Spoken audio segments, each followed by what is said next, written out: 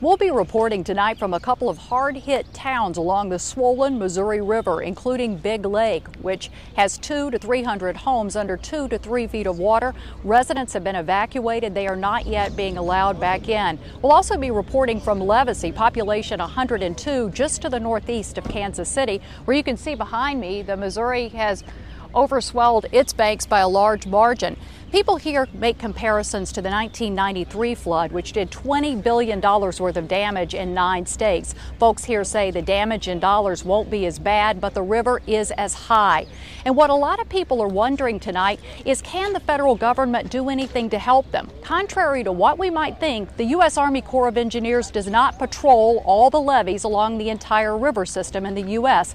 It's largely up to small towns and private dollars like here in Levasy. And tonight, people here are wondering if maybe they could get some government help. Cynthia Bowers, CBS News, Levasy, Missouri.